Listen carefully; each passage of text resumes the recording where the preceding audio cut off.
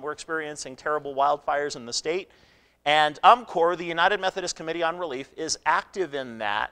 Related to that, the Albuquerque district churches are collecting hygiene kits to send to northern New Mexico. We will collect them here through May 12th, and for about $12, you can put together a hygiene kit, or you can bring some of the supplies along.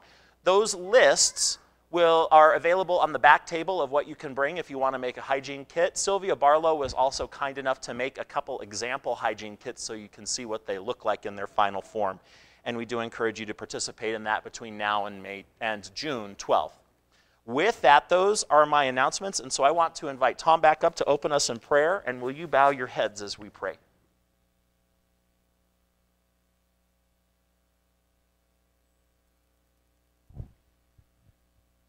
Gracious God, we welcome you today, trusting in your goodness and that your ways, your life, and your call can change and deepen our lives. In our time together today, move us closer to you and further from our selfish egos. We welcome you into our lives today. Amen. All right, it's time for the children's moment, and so I want to invite the kids to come forward. You can come sit right over there. Good morning. Great to see all of you here today. It's summertime. It's a good time. Today we're going swimming. You're going swimming?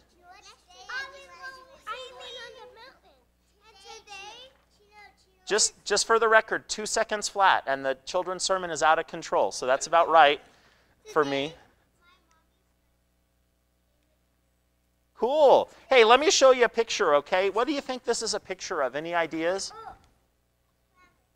A planet? You got it right. It's the planet Earth, right? I know it's Earth. Anybody? Yeah, it's our planet, isn't it? And it's, yeah. I do like your shirt. Your shirt is from planet Earth too, and it's got space on it. It's thematic. In fact, Tristan, why don't you stand right here in front of me for a moment? And that way we can, no, turn around, turn around. You got a nice shirt too. See, now we've got a spaceman floating around Earth. That's pretty cool. I didn't even plan that part. So here's why I'm showing you this. Anybody know where we live on this planet? Anybody think you could point out where we live? On this one. Oh man, that's Africa. That's a beautiful place. Where else? Where do you think we might live? I think the church. Oh, that's Australia. That's a good one too. I think the heel. Yeah? Let me tell you. I think the church. Right now, that's right. You got it right. We do not live. Where do you think, Mackenzie? Last guess. We live over here. Okay, let me show you. Go ahead and have a seat. Right now, as we sit here in this church, we are right here over to the left, okay? That's North America, and that's where we live. And the thing is, everybody you know, everybody any of us have ever known, have lived somewhere on this ball, okay? I mean, not literally, but somewhere on Earth, right? Now, let me ask you something. Like I said, we live right here in North America, in New Mexico. Do you think God loves people in North America? I think so. What about the people who live over here in Africa? Think God loves them? I have a feeling they do, that God does. What about the people, maybe people down here at the bottom at some research station in Antarctica? Do you think that God loves those people? I know this is where the church is. Okay. See, all over the world, there are all kinds of places. There are deserts and mountains and jungles and forests, lots of water, more water than land, huh? Yeah, hiking is a good way to see all of God's earth. And I go to swimming with my. Yeah, but no matter where you go, you're going to bump into people that God loves. And so it's our job to love them too. Cool. And now that we know that the children's sermon was about swimming, let's say a short prayer. And I'm going to let you go to Sunday school, okay? To children's church. Yeah. Okay, let's say a prayer, okay? Can you bow your heads? Dear God, thank you for the earth. Thank you for all the neat places in it. Thank you for all of the people who are here.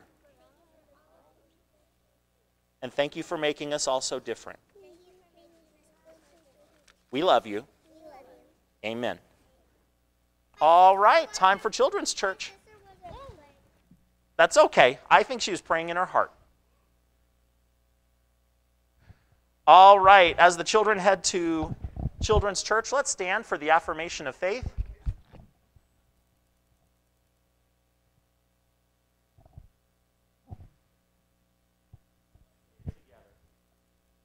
We believe in one God, creator and sustainer of all things, Father of all nations, the source of all goodness and beauty, all truth and love. We believe in Jesus Christ, God manifest in the flesh, our teacher, example, and redeemer, the Savior of the world. We believe in the Holy Spirit, God present with us for guidance, for comfort, and for strength. We believe in the forgiveness of sins, the life of love and prayer, in grace equal to every need. We believe in the Word of God, contained in the Old and New Testaments, as a sufficient rule both of faith and of practice. We believe in the church, those who are united in the living Lord for the purpose of worship service. We believe in the reign of God as the divine will realized in human society and in the family of God, where we are all brothers and sisters.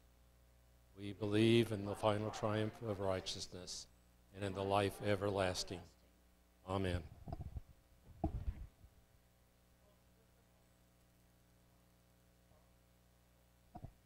Doug? In just a moment, we'll sing a couple of songs, and as we do, we'll prepare for a time of prayer. You can do that in one of several ways.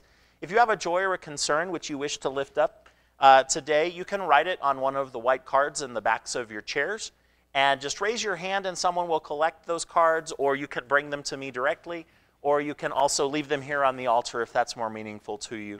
You also can come to the candle box, and if you'd like to share a joy or a concern in that way, you are very welcome to do so. Just take one of the candles from the basket and light it from the center flame and leave it there as a sign of hope or trust in God in any situation.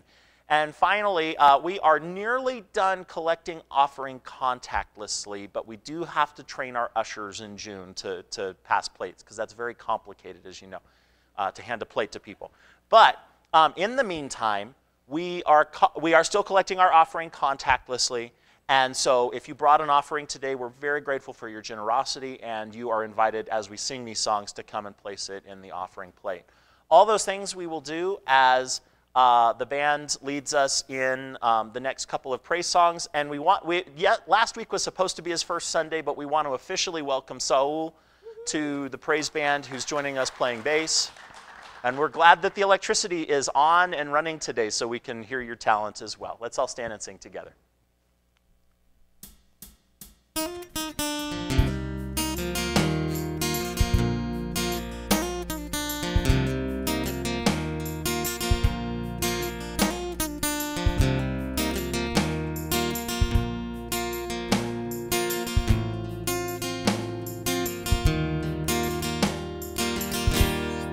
Will I believe you when you say your hand will guide my every way?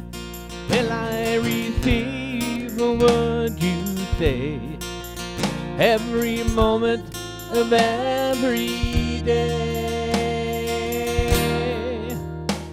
Well, I will walk by faith even when I cannot see, because this broken road prepares your will for me.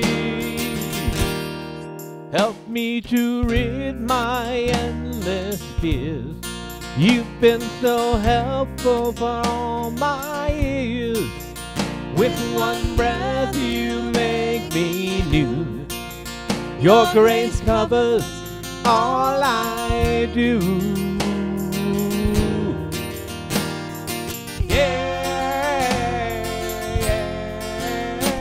Well, I will walk by faith, even when I cannot see, because this broken road prepares your will for me. Well, I'm broken, but I still see your face. Well, you've spoken, pouring your words of grace. Well, I will walk by faith, even when I cannot see, because this broken road prepares your will for me. Well, I will walk by faith, even when I cannot see, because this broken road prepares your will for me. Well, hallelujah, hallelujah, well, hallelujah, hallelujah.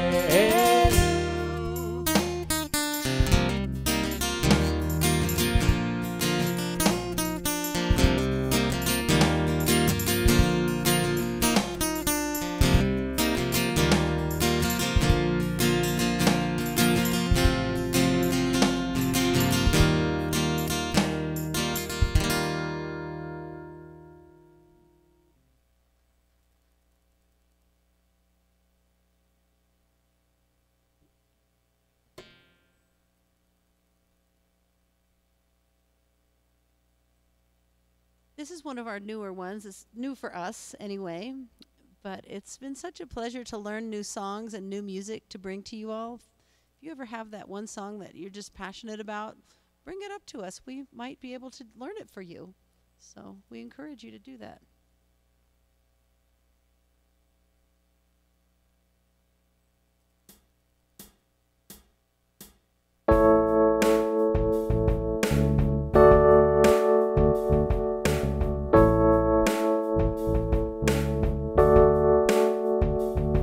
Oh, I have days I lose the fight, try my best but just don't get it right.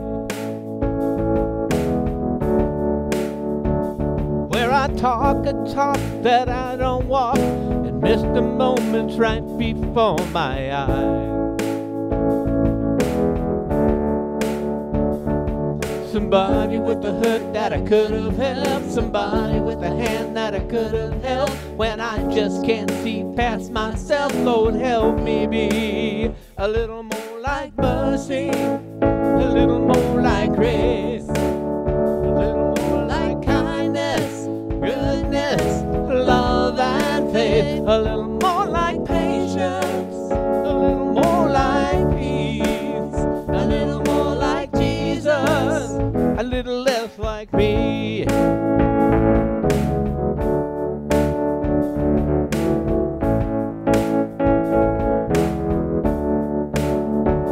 Yeah, there's no denying I have changed. I've been saved from who I used to be.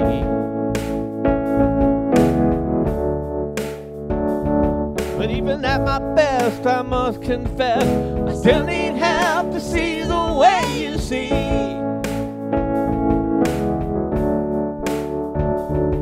Somebody with a hurt that I could have helped, somebody with a hand that I could have helped. When I just can't see past myself, Lord, help me be a little more like mercy, a little more like grace, a little more like kindness, goodness, and love and faith, a little more like patience, a little more like peace, a little more like Jesus, a little less like me. Oh, to feed the stranger on the streets, love to be your hands and feet, freely give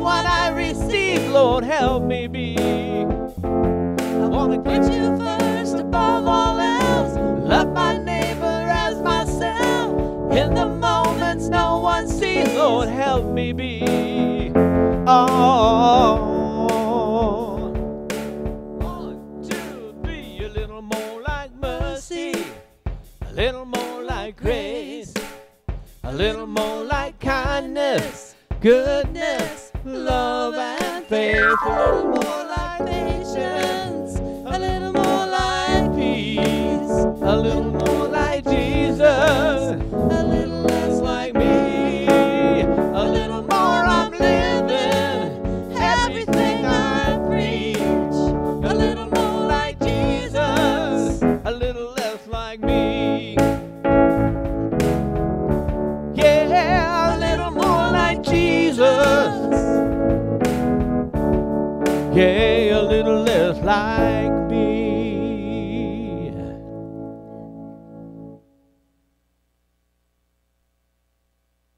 All right, you may be seated, and as you are, we do have a few joys and concerns to share with you today. First and foremost, from Ann Parkhill, or not foremost, but first, from Ann Parkhill for her friend Charlene, who has COVID, and that's caused her to postpone some cancer treatments. We lift her up today. Also from Mary, for my mom Patricia, who fell this morning at her assisted living home. For Tina's son David, healing from surgery for him, and continued healing for Diane, who I'm sure is watching. And just know, Diane, we are praying for you for all these things and anything that's on your heart. Let's go into God's presence and into a time of prayer. Let us pray. Gracious God, help us to live in love and charity with others. And as we ask for your forgiveness, enable us to be forgiving. Take from our lives the hidden grudges, any concealed hate. Forgive us that we have so often denied you, that like lost sheep we've turned away from you, that we've sung with our lips what we have not had the courage to practice in our lives. Forgive our sins, comfort our sorrows, calm our fears, and take from us every proud thought. And in their place, Lord, fill us with love, concern for others, and make us ready to help and quick to forgive. We thank you for every good thing in our lives, for home, for friends, for family, for all the beauty and loveliness in this world around us, which has lifted our hearts and made us glad, for life itself with all its promise and possibility. And we thank you that in every great experience of life, when it seemed as if we were passing through water or fire or anything else, we were not alone, and we are not alone. You are there as a companion and a friend. We thank you that we are yours, created for your glory, that you have called us all by name, and that through Jesus Christ, the great shepherd of the sheep, who lived and died and rose again for us, you have redeemed us. We believe that your love will never finally let us go or ultimately give us up. We thank you that so often you have come to us in the ordinary and the everyday things of life, in our work and our leisure. Help us there to seek you and find you and serve you, as in Christ you have sought and found and served us. And we ask all these things for Jesus' sake and in his name as we pray in the manner that he taught, saying, Our Father, who art in heaven, hallowed be thy name. Thy kingdom come, thy will be done on earth as it is in heaven. Give us this day our daily prayer, and forgive us of our trespasses, as we forgive those who have trespassed against us. And lead us not into temptation, but deliver us from evil. For thine is the kingdom, and the power, and the glory forever. Amen.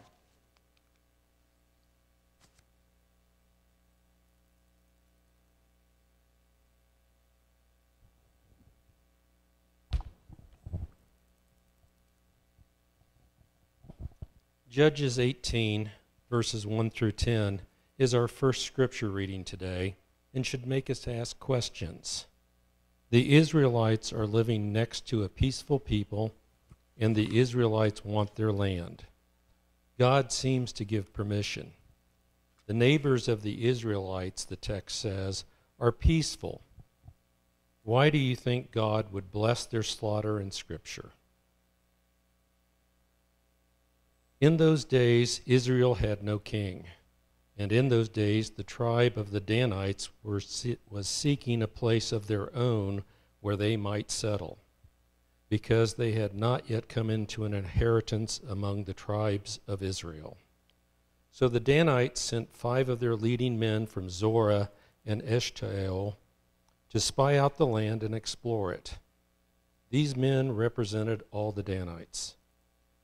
They told them, "Go, explore the land." So they entered the hill country of Ephraim and came to the house of Micah, where they spent the night. When they were near Micah's house, they recognized the voice of the young Levite. So they turned in there and asked him, "Who brought you here? What are you doing in this place? Why are you here?" He told them what Micah had done for him and said, "He has hired me, and I am his priest." Then they said to him, "Please inquire of God to learn whether our journey will be successful." The priest answered them, "Go in peace. Your journey has the Lord's approval." So the 5 men left and came to Laish, where they saw that the people were living in safety, like the Sidonians, at peace and secure. And since their land lacked nothing, they were prosperous. Also, they lived a long way from the Sidonians and had no relationship with anyone else.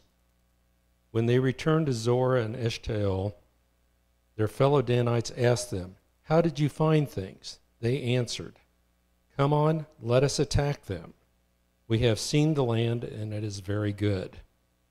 Aren't you going to do something? Don't hesitate to go there and take it over. When you get there, you will find an unsuspecting people and a spacious land that God has put into our hands, a land that lacks nothing whatsoever."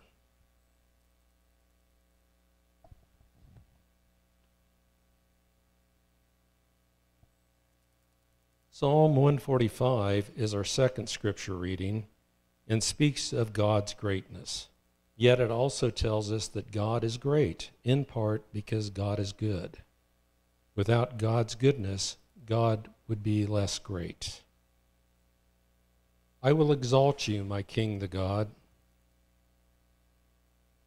I will exalt you, my God the King. I will praise your name forever and ever. Every day I will praise you and extol your name forever and ever. Great is the Lord and most worthy of praise. His greatness no one can fathom. One generation commends your works to another. They tell of your mighty acts. They speak of the glorious splendor of your majesty, and I will meditate on your wonderful works. They tell of the power of your awesome works, and I will proclaim your great deeds. They celebrate your abundant goodness and joyfully sing of your righteousness.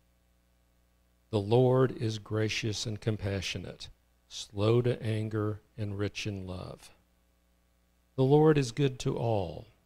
He has compassion on all he has made. All your works praise you, Lord. Your faithful people extol you. They tell of the glory of your kingdom and speak of your might, so that all the people may know of your mighty acts and the glorious splendor of your kingdom. Your kingdom is an everlasting kingdom, and your dominion endures through all generations. The Lord is trustworthy in all he promises and faithful in all he does. The Lord upholds all who fall and lifts up all who are bowed to him down. The eyes of all look to you, and you give them your food at the proper time. You open your hand and satisfy the desires of every living thing. The Lord is righteous in all his ways and faithful in all he does. The Lord is near to all who call on him, to all who call him in truth. He fulfills the desires of those who fear him. He hears their cries and saves them. The Lord watches over all who love him, but all the wicked he will destroy. My mouth will speak in praises of the Lord. Let every creature praise his holy name forever and ever. God says it, I believe it, but does that settle it? This is the word of God. Thanks Be to God.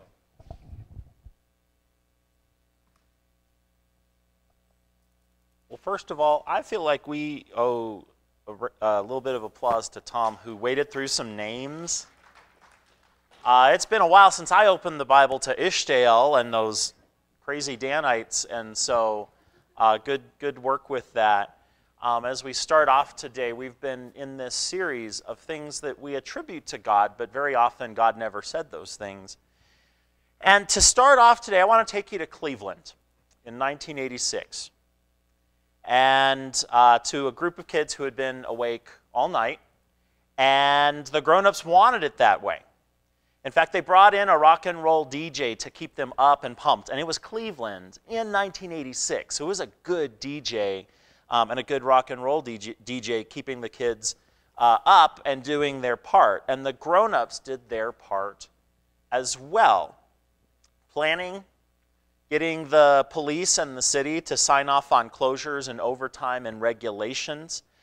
They alerted the Federal Aviation Administration and commandeered a quarter block of downtown Cleveland at the foot of Terminal Tower, this skyscraper that for years had been the tallest building in the world outside of New York City, was built back in the 20s when Cleveland was the 5th largest city in America and a thriving metropolis, a hub of the oil industry, one of the hubs of this brand new auto industry.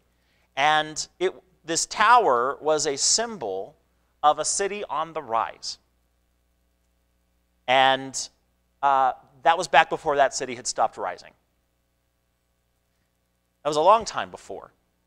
And a lot of the industry had moved out by 1986. And that which remained it was well known, was poisoning the town. In fact, you know what Cleveland was best known for in the 50s and 60s and 70s? Its river catching on fire because there were so many pollutants in it. The worst one was in 1969. And by that point, it had turned Cleveland into something of a national joke. By 1980, Cleveland wasn't the 5th largest city in America anymore. It was the 18th largest city in America. And one man who had just become head of the United Way of Northeast Ohio, one of the state's largest charities, he had an idea that would bring Cleveland back and put it back on the map, turn everything around. All he needed was a major event that would raise money but also lift the spirits of this city that he loved so much. He wanted to send a clear message that Cleveland was done being the mistake on the lake. And it was time to show the world that Cleveland was on the rise. And what better to do that than a balloon or a lot of balloons? It was a good metaphor. Now, the previous year, in 1985, Disneyland had celebrated its 30th anniversary by releasing 1.2 million helium balloons out over the city of Anaheim. They would do better.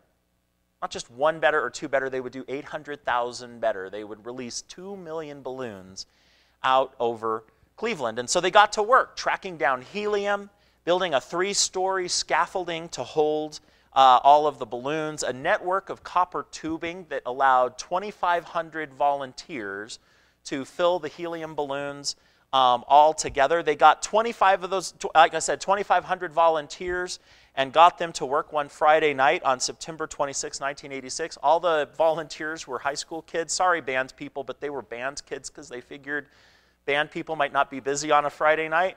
And so, sorry, not my wisdom there, but that's what they did.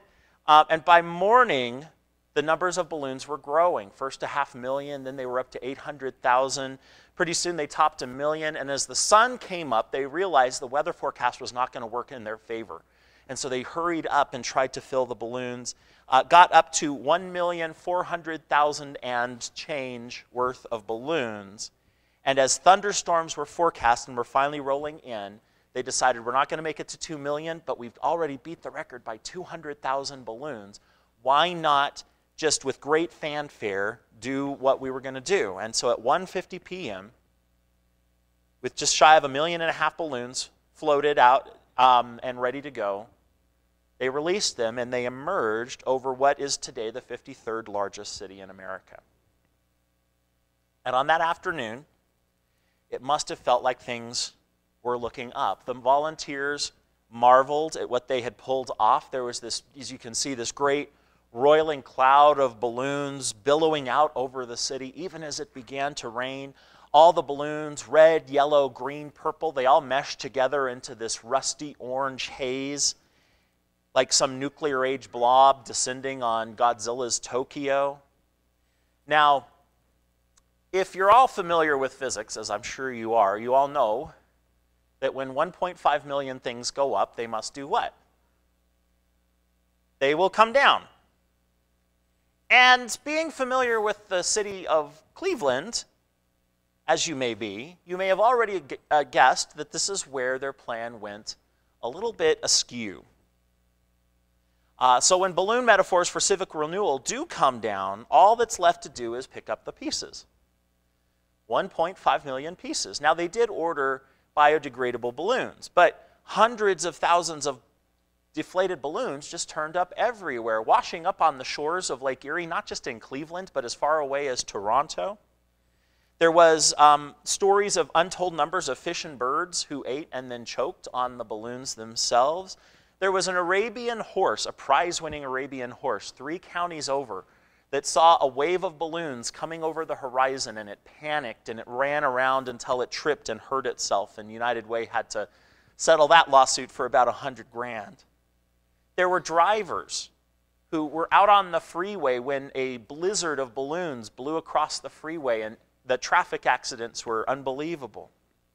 There was the Pittsburgh airport, which had to close for the day while they pulled balloons off of the runway. And probably most tragic of all, there were the 2 fishermen in Lake Erie whose boat capsized, and they radioed for help, and the Coast Guard went to find them and rescue them, looking for brightly colored life jackets of the people in the lake. And of course, everything was brightly colored because there were balloons everywhere, and those 2 people didn't make it. Guinness Book of World Records certified Balloon Fest 86 as the largest helium balloon release ever at 1 million. The official count was 1,429,643 balloons. And it's a record that likely will never be broken. And can we all just agree that maybe it's a record that shouldn't ever be broken? Don't come to me with Mesa View Balloon Fest 23 or something. We probably won't do it. Sometimes our very best ideas go astray. Sometimes those things that we are absolutely sure of end up being a little bit questionable, don't they? I mean, that's true when it came to Balloon Fest 86. The promoters of the event were just sure that it was the thing that was going to turn around Cleveland just by sheer force of publicity and positive thinking and promotion. But, you know, all of us sooner or later, we're promoters too. I think of a bumper sticker I still see from time to time. Has anyone ever seen that bumper sticker on a car in front of them in traffic or something? God said it. That settles it. And of course, there's a third part usually. Or God said it, I believe it. That settles it. And as I said, in this series, we've been looking at all kinds of things that God never said, and yet we act like he did. And this one, which is nowhere in Scripture, this is the one out of all of them that I can kind of appreciate. I have no appreciation for God won't give you anything you can't handle. I have no appreciation for a lot of the other things. But I can appreciate the aspiration of saying, God said it, I believe it, and that settles it. The Lord is king. God is supreme. I do believe that. I believe God's word is the best thing we can order our lives around. And yet, when we read stories like that one in the book of Judges, it makes me want to question that sentiment a little bit, that what theologically blobbed out in out-of-control ways that we didn't intend with that story, like a creeping mass of balloons out of control. It's an ugly story, isn't it? One of the tribes of Israel is looking for a place to live, and they're in the promised land, the land that God promised. And so they find this valley. It's beautiful, it's rich, it's got good farmlands, good pasture land. Oh, and there's just one complication, right? It's not vacant. There are people who are living there. But it's supposed to be the Israelites' land. That's what God said, and that's what they believe, and so that settles it. And oh, by the way, the people there are peaceful. They have no weapons. They're not warlike. There's no army guarding them. So with the advice of a priest who tells them that they have God's blessing, these Israelites go and they butcher the villagers that live there and they take it over. That settles it. Is that part of God's word? Now, look, I love my Bible, and there's wisdom in there. But is there a way to say no sometimes? And if we do say no, if we say, some parts of the Bible, some parts of the Bible are sound teaching, and maybe some parts represent a moment in time or a context that we don't quite understand, or a perspective, but not universal truth, then where do we draw the line? And who gets to draw the line? This is why the Bible gets so complicated, because of the way it's been used and very often misused over the years. Think of that story from Judges. That story was a favorite of the United States cavalry in the late 19th century as they were riding across the West, taming the West, which is to say subjugating the West. Would hear that story and believe it. Or any other time, colonialists have come and taken over. But the same is true of slaves that might gather around in the barn of their plantation owners, or their owner's plantation, and listen to a preacher preach from Ephesians 6 or Colossians 3 or a half dozen other places where it says, slaves, obey your masters, serve them well. I mean, God said that, right? Does that settle it? Does it settle it that those same slaves would very often gather later in the day, or all the more likely under the cover of night, to listen to the story of the Hebrew people that Moses liberated, and they cried out from their slavery, and God heard their cries and freed them? So on the one hand, the Bible can be the crutch that buttresses injustice, or it can be the story that sets you free. Well, what do we do with that? Do we let the big amorphous blob of teaching called the Bible wash over our lives like a balloon cloud in Cleveland, bringing joy and pride to some of the people, and choking birds and drowning fishermen for others, making us feel God's love in one moment but rationalizing slavery or the subjugation of women or genocide in the next? Even some of the clearest teaching isn't always so simple. Sometimes it's deceptively simple. One of my very favorite verses is 2 Timothy 3:16, which says, all Scripture is God-breathed and useful for teaching, rebuking, correcting, and training in righteousness. All Scripture is God-breathed. I mean, that should be pretty simple. All Scripture, not some Scripture, but all Scripture. But here's the question. Paul wrote that. What Scripture was Paul talking about? Was he talking about the Bible, which wouldn't be fully formed for 1,000 years? The 66 books of the Old and New Testament? Scriptures for Paul were the Torah. Genesis, Exodus, Leviticus, Deuteronomy, Numbers. Got the last two in the wrong order, sorry. But we treat it like it's speaking to a 21st century argument, and it's speaking to a first century argument about how Jewish and how Gentile the church should be. And Paul says, no, we come from Jewish roots. And here's the biggest question. When we succumb to God said it, I believe it, that settles it mentality, yes, our thinking suffers from it, and our theological notions, but more importantly, very often other people suffer. And very often those are the people that Jesus came to save, who are the ones who succumb to it. Father Gregory Boyle founded Homeboy Ministries in Los Angeles, and uses that ministry to reach out to the gang population there in a redemptive way. And he writes, for 35 years it's been the privilege of my life to walk with gang members in Los Angeles at Homeboy Industries. The work of accompanying the demonized so that the demonizing will stop is a gift beyond my ability to describe. I got a text yesterday from a homie who has struggled mightily with trauma and mental health issues. He wrote, "I can't decide if I'm good or bad, and I found myself telling him, 'You are unshakably good. You are my son. You just need to heal some things.' There are good theological notions of God and sin that have failed us and left us malnourished. We have allowed the wounded to see themselves as less than.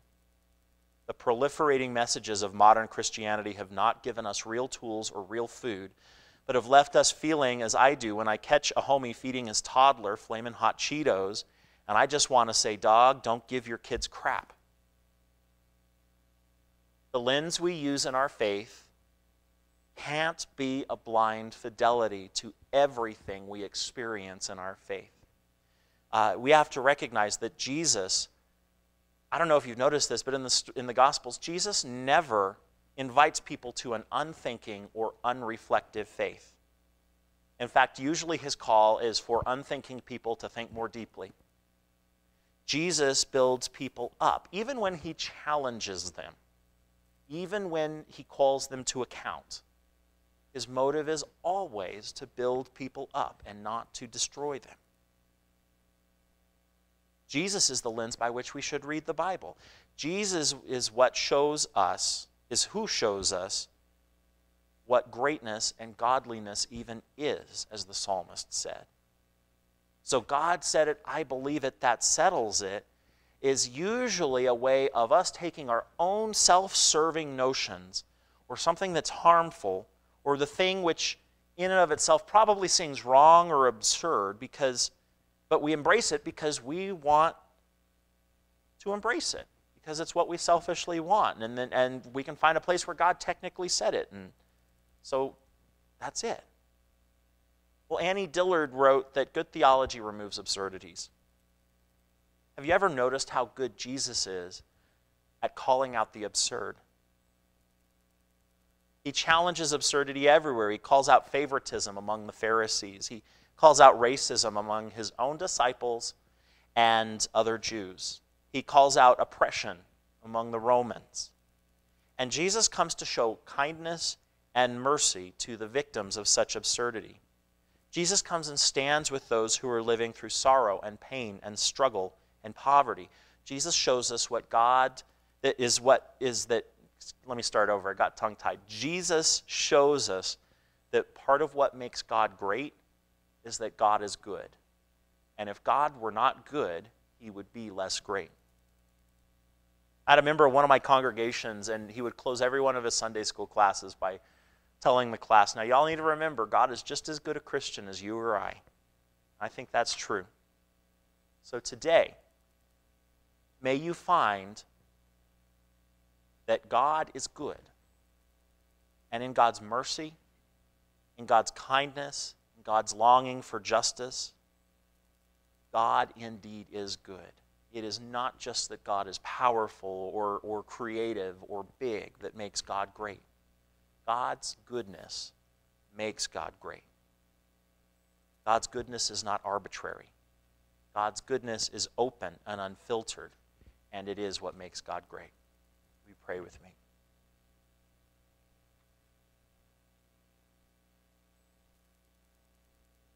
Gracious God, the word heresy does not get bandied around church much anymore. It's old-fashioned. But help us to never buy into the heresy that you said it, so we have to believe it, and that settles it. Help us to be a questioning people. Help us to be a people who follow Jesus and follow his example and teaching. And help us to be people that hold everything up to the light of Jesus for confirmation and for living. Help us to be like Jesus in that way. Amen. Okay, so I have to confess, I sent the band their music this week, and I got my songs mixed up. So if it seems kind of like a Christmas song, I just heard the sermon and, be thinking people blah, blah, blah. Just don't think about it. Just sing the song like it's not Christmas time, and it'll be okay. It's actually not an inappropriate song for today, but we're going to go to Bethlehem in it, but let's stand and sing it. It's not like the first Noel or something, but let's stand and sing today as we close. We can remember Jesus every single day. It's That's all right.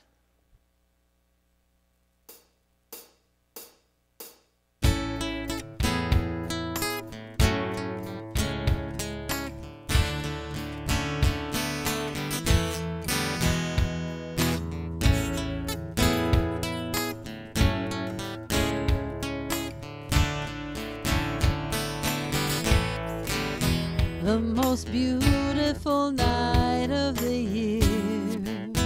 All the stars light up the sky, and the city is sparkling with silver and gold from a million points of light, a reflection of something that's deeper within, just a flicker of something more.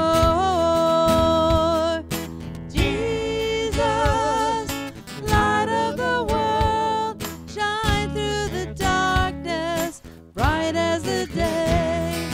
Jesus, light of the world, shine in our hearts, show us the way tonight.